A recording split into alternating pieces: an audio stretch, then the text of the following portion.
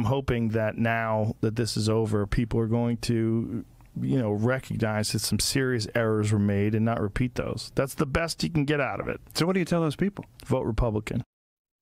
Well, Spotify have faced similar backlash earlier this year. Musicians like Neil Young pulling songs from the platform in protest of Rogan's COVID commentary. Turn to the conversation all morning long, Mark Tupper and Mercedes Schlapp. And Mercedes, I want to start with you because Joe Rogan, look, he's got a huge following. And it seems to me that Democrats are threatened by him. They want him to get in line, and he's not getting in line.